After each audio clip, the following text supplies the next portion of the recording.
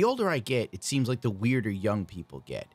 There used to be a time where young people made sense. It was about rebellion, being edgy and crazy. You gotta do crank off a titty dancer. Those days are over. Now we have new problems. Guys are becoming traps and 4-year-olds are getting sex changes. All sorts of craziness is going on that frankly I don't care to understand, and you can eat me. Now that Star Wars has hit the movie theaters and has left its stain upon cinema, it has left many people distraught, disheartened, and completely and utterly emotionally obliterated. As a longtime Star Wars fan, I'm already dead and indifferent towards the series. It just seems to get worse and worse with each film. Thankfully, they're probably going to take a break for a while. Praise the Lord. And I'm not even religious. But the people who seem to take it the hardest are the Reylo fans. A Reylo fan is someone that is obsessed with Kylo Ren and Rey having an on-screen romance. In some sort of move to try and save face or appease fans, but the weird thing is they tried to appease the wrong fan base because Disney is stupid, they decided to add a kiss with Kylo Ren and Rey. That was the fan service they decided to accommodate. Instead of saying, maybe we should do a better story, they're like, throw in a kiss between Ren and Rey. That'll make people happy, said J.J. Abrams as he quickly scurried to his back room to find more clips to steal from other films. But it wasn't, you know, there's as much of a brother-sister thing between Kylo and Rey as there is a romantic thing. So it's not like literally like a sort of like sexually romantic kind of thing. It's more like they're just bound together in this crazy, you know, spiritual way. Again, it felt romantic to me, but it was yes. But it was like it's like if you listen to John Williams when he first. The ensuing madness is nothing short of awe-inspiring. I will now read you tweets from psychopaths. How the rise of Skywalker ruins Rey's story. The case for Reylo in Star Wars, the rise of Skywalker. Good work, Lindsay. You're writing some good journalism here. My God, I don't even want to talk about the fact that for some reason they can like transport things to each other through the Force. I don't know what they're thinking with this movie, but they just screwed the Force up on such a level. It is like, oh my God. Oh my God, this is Lindsay Romaine. So she is a writer. My God, the bar is so low. No wonder I've been contacted by gaming websites looking for me to write for them if you see shit like this. Lindsay Romaine wrote, brought me absolutely no pleasure to write about my favorite Star Wars character ever like this, but I had to work through my feelings. Spoiler alerts, I'm devastated. Mother of God. Devastation, not because it was a bad film franchise, but because it didn't turn into the love story that you so achingly desired. How come when women show like a level of madness when it comes to fandom, it's totally fine? It's like, this is okay, this is cool. But one fat kid lays down with a waifu pillow in a subway and everyone loses their minds. Gwenny85, Reylo, whatever the hell. I'm already seeing Antis making fun of Reylo, who are cycling through depression because of all of this. Would it kill you guys to be a little more human? Who's cycling through depression over this film? Just because Kylo Ren dies and they don't get married at the end doesn't mean that you need to lay in bed for the next 3 weeks. If you're going to be distraught over a relationship, I don't know, get distraught over ones in your own personal life. A real one, maybe? I'm pretty sure these chicks had more compassion for Kylo Ren than they had for the men in their real lives. Mar replies, they have already made fun of me. When I said there's no way I can ever accept Ben's death, I had to block them because I still can't find the strength to overcome my pain, much less their unkindness. You're in pain over a fictional character being dead. The guy's alive, you know. He's alive and well. I think he's married, living his life, counting many millions of dollars. Meanwhile, you probably work a dead-end job and you're worried about the fate of a rich man. God help us all. You know I'm right, wrote, at J.J. Abrams no less. She wrote, I'm going to kill you just like you did with Ben. YouTube has a terms of service where I can't say that to anyone. But Twitter lets the fur fly when it comes to women being upset on Twitter. I mean, Jesus Christ, you know what's funny? They make out the old school Star Wars fans to be the absolute worst. Oh, they're man babies. Oh, they're evil and hateful. Oh, they didn't like Rose Tico. Nobody liked Rose Tico. Nobody's buying her toys. Hell, nobody's really buying the Disney toy line for Star Wars. I think there's a bigger issue there. But point being, you don't see us running around screaming at J.J. Abrams we're going to kill him because he helped kill Star Wars. Most of us don't care. We're just like, oh, this is terrible. Screw you, J.J. Abrams. Take some writing classes. This broad is mad enough that she wants a man dead over fictional characters. Welcome to the end of 2019. I warn you, 2020 is going to be worse. Mark my words. Don't even bother with a New Year's resolution. Like, for real, you'd be wasting your time. The next year is going to be a clusterfuck. She to LA. Oh my God. Do I really want to read this? It's like so stupid. God have mercy. Spoiler blog hour posted, my pain for Rey is so deep. I feel like I may die if I try to process it. My mind keeps skirting around it. Like, how could you have any pain for Rey, dude?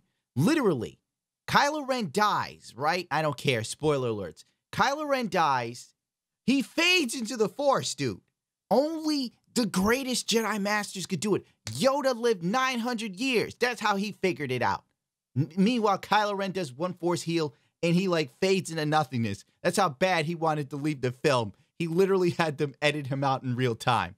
Point being, he dies, fades into nothingness, only clothes are left. Rey's distraught for literally 2 seconds. She's on the X-Wing, Luke's X-Wing no less, perfectly fine. Goes back to the planet, everyone's celebrating. Rey had no problem. She got over Kylo Ren's death so fast, it was absolutely insane. Like, nobody knows how to write there. The pacing of the film was frantic. The only way you could understand Rise of Skywalker beat for beat is if you were on speed. Anyway, she wrote back, I'm not handling it well. Mother of God. Women losing their shit over a dead character in a movie. This is the world you live in as a man. Congratulations. I pity you for not growing up around the time I did, because I had some fun. You have dark days ahead of you children. If you're young now, pack it up. The party's over. You're either dealing with nutty chicks, feminists, or women that are going to manipulate you emotionally and kill your soul while crying over dead cartoon characters. Anyway, if we look some more at her tweets, I think the person done dirtiest by this malignant state of a movie was Rey. What, Rey? What about me as a fan? Oh my God, the person who suffered the worst through these bad Star Wars movies was the character Rey, not the fan base of the franchise that has been killed. Whatever. Everyone was done dirty by this, but Rey's character was destroyed in the most horrifyingly sexist way possible. I mean, Ben Solo's dead, but at least he got an arc? I'm so confused. Let's continue. I'm in too deep now. This is like when you find really weird pornography that you can't believe is real, but you watch it anyway to confirm it. Then you're disgusted by what you find. After years of desperately trying to convey how important she was to other women, after years of actively saying that women can be more than the men we're related to, that we deserve character arcs as full as men's, this is what we get. Infantilization, isolation, his power. I'm confused. I'm guessing what this, I'm gonna guess is also a feminist, is alluding to is the fact that she is Palpatine's granddaughter. So she has his power, which means she has his DNA, which would make sense. She's his granddaughter. She shares some sort of character traits. It's usually what happens when you are descended from someone related to them directly, facts of nature or life. But I don't understand what her problem is. You see, the reason why this movie sucked is because it was poorly done. They didn't plan ahead. 2, they were so focused on making Rey absolutely godlike. Of course she doesn't have a character arc because she's a Mary Sue. Rey does everything well. You can't have a character arc if everything works for you. It's blatant logic. Look at hot chicks on Twitch. How many of them have a character? How many of them actually have a personality? Next to none, because they didn't need to develop it. When you are given everything, you don't need to develop or grow as a person because you don't face any adversities. Literally, Rey is Space Jesus. She's healing wounds. She's like communicating with wild giant snakes that don't attack. She's able to fly practically. The void of space doesn't kill her or Leia. Absolutely madness. Rey's character is just, she's even the best pilot in the fucking fleet. You know, a chick who lived on a desert is somehow naturally the best pilot in all the rebellion. Career pilots, man, they got nothing on Rey. It's literally in the film. The Poe dude comes up like, we need you, Rey. You're the best pilot we have. This motherfucker Poe was an ace pilot for the rebellion. And somehow Rey just gets in the Millennium Falcon once and she's better than he'll ever be. The Force, all right? The Force is female. For some reason, this chick is still not happy. And this is what happens when you cater to people like this. You will never please them. Not never. Ever, never. Do you guys even view us as full people? After digesting this film for a few days, I don't think so. It's one of the reasons why I broke down into an ugly sob so hard. I was bent in half on the floor last night. I was howling like someone was dead. I kept on screaming, it hurts. This chick is mentally deranged. If you see this girl, do not engage her. Do not date her. Don't even look at her too long. She's warped. You don't even see us as full people. Rey is like the greatest thing to ever happen. They literally destroyed the original Star Wars to make her character arc to be that she was truly the chosen one and not Anakin Skywalker. They erased everything in Star Wars to make a female character to make these type of women happy. And the only thing that happened was they got mad and howled on the floor crying over a film. All right, I'm going to take that back. I did cry on the floor over Chuchi. But that's different. That was my dog. I love that dog like a child. I don't give a fuck about Rey or Kylo Ren. Now I live in a day and age where we need to have smoking regulated to 21. But, you know, if you're 10 and you feel like you're a girl, we're going to give you a sex change, Robbie. You're not old enough to make the decision to smoke. But you are old enough to decide your new gender. At least you can quit smoking. They cut off your dick, there's no going back. Anyway, Emily wrote, I wrote this piece because I cannot overstate how dangerous it is when films like The Rise of Skywalker romanticizes abusive dynamics and perpetuate myths that only serve to benefit abusers and objectify their victims from ever reaching clarity and freedom. What the fuck is she talking about? I do not understand this tweet. I saw a bad movie. This woman saw some form of oppression. The Rise of Skywalker glorifies abuse and assault against women. What? What? She's a Jedi. Kylo Ren was the Sith. I don't understand. All right, I see it now. Some of the stormtroopers were women, and they got shot and they died. Therefore, it's abuse against women. But the male stormtroopers dying, that's no big deal. That's Tuesday. Oh my God, there's really something inherently wrong with this generation. It needs a strong male figure to like kind of rein everybody back in, but we ain't getting that shit. I forgot this girl's name because I blocked out her thing. She wrote J.J. Abrams and Disney a hate letter. Y'all think you're real cute, baiting us with Reylo for months, and then just give us the F you. Come on. Come at me, Mickey Mouse. I fucking dare you. What are you gonna do? Fight a cardboard cutout of Mickey? He's not real. Fuck you, JJ, Disney, and Lucasfilms. Locus. I hate you. I've invested too much in this shit, and you just go and kill him off? How the fuck can you just do that? You people say it's about hope. What the fuck do you know about hope, JJ? How the fuck can say that's it? This chick wrote this when she was mad, dude. It's like hard to even read it. It's about love, family, and hope. What a load of bullshit. Y'all think Rain was wrong? Oh, Ryan. But she wrote Rain. Oh my God. Come on now. With what he did with The Last Jedi. The Last Jedi was a masterpiece compared to that crap you turned up with. The Last Jedi is so about hope, and you just took that from us. You from Ben, you JJ. What was the last? No, the Rise, whatever. I don't even know. The Last Jedi was not about hope. The Last Jedi was about Rian Johnson making a film and directly on all the Star Wars fans. Dude was running around saying people didn't like Empire Strikes Back when it came out. Bullshit, Brian. You, JJ. Daisy said that it would not be as controversial as GTO, Game of Thrones. My ass. I'm disgusted how Disney and Lucas really thought that this would sit well with people. No wonder Adam did not want to promote this shit. I don't think I ever will be able to watch Star Wars again. Thank you for destroying the best 4 years I've ever had in fandom. Thank you, JJ, Disney, and Lucasfilms for destroying everything. She's only been a Star Wars fan for 4 years, which means her idea of Star Wars is the new trash trilogy. I pity her because she has no taste. Here is, I'm only going to read a few of these because it's just that stupid. It's like some sort of self-help post for people who are experiencing trauma from the rise of Skywalker, Reylo dying. God damn, man. I remember when people felt trauma at 9/11. This is 9/11 for this current generation. That should scare you. Hi, Reylo friends. People saying they have physical symptoms like nausea, trouble sleeping, body aches, and headaches.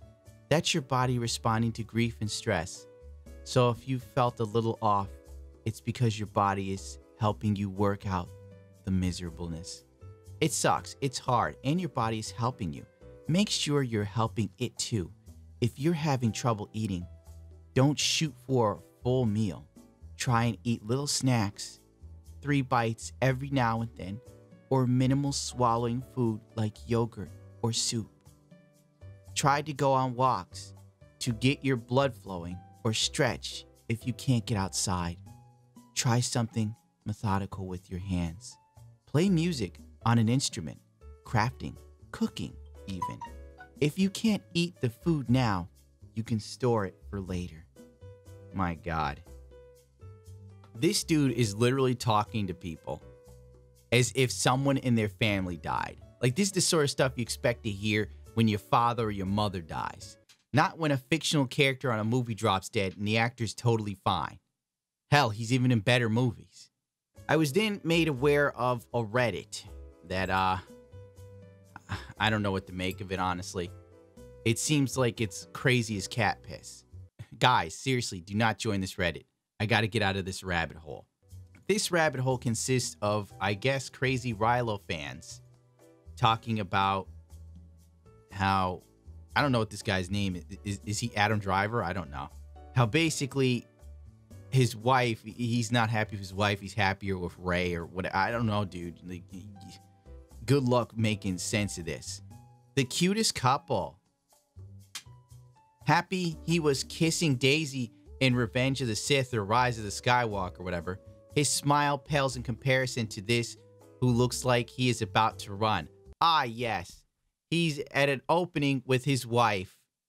And let's face it, he's happier with Daisy, you guys. We gotta make this happen. His smile reads, SOS, help me. Help me? Why am I looking at this? Gosh, my eyes bleed. I will have nightmares tonight. Yes, Adam Driver is not with Rey. How terrible the world is. This is the happy couple? What a beautiful smile. That's a smile of someone who is deep, crazy, hopelessly in love. You would never see him smile and passionately kiss a woman like this with his wife. Yes, he's so much happier with Daisy. It's a fucking film, you nut. Check his hands on her neck. So delicate, so intimate. To me, this smile was from Adam to Daisy and not Ben to Rey. Okay, now we're tipping over into nuttiness. We're no longer about Reylo. We're about Adam Razy. I just gave them a new name. It wasn't enough to have the fantasy. Now they really need it in real life. Like, do you remember when we baked the BB-8 cake together? Oh my God. It is sad to think that their affair is done. There is a post on this thread that believes that maybe Ben's ending was to solve the heaviness of having to deal with your ex-lover? My crazy guess in episode 8, their affection to each other was a secret. But when filming episode 9, more people, including JJ and Disney, were aware of it. They want to cool down the relationship at least in front of cameras, to avoid Fisher-Harrison thing which affects Star Wars movies. Besides, a married man shouldn't take most criticize. That's why he's almost absent in the following Star Wars campaigns. Besides, a married man should take most criticize. The fuck is... Gorgeous smile. Why don't we see it outside of movies? Because apparently his secret place is anywhere far from JT. Damn, that's sad. His choice. He should leave JT and go after Daisy. Ah, he should leave his wife. Okay. Yep, actually read it blind item somewhere that they'd already split, but we're waiting to finalize it until after Star Wars award season's passed. I'm still waiting on that, and that would be a glorious day where these two can finally be happy. Dude, there's like pages of this, bro. Oh my god. I'm just gonna read one more, and I think I'm pulling the ripcord on this. I've had it officially! To be honest, I feel that Adam treats Daisy like Kylo treats Rey. I'm not talking about fanfic or Reylo thing. What I mean is that Adam really cares about her and is a big giant softie when he's around her. Since he's like 8 to 9 years older than her, he has this gentle and protective intuition towards her. You know, like a lover, but also a mentor / teacher. He's probably has this kind of feeling towards her because Daisy really treats him like a man, a real man, which he has never felt like this in a long time, or even forgot how to be himself after being controlled and suppressed for half his youth. My goodness, why this all sounds so familiar. I think he totally meant it when he said he totally can relate to Kylo. Though Daisy, we know now that Adam also can be playful. Aw, fireman's hold. That's so romantic and sweet. It's like a bridal carry that only your boyfriend or husband will do. I believe I have now contracted stage 3 cancer. Reading this.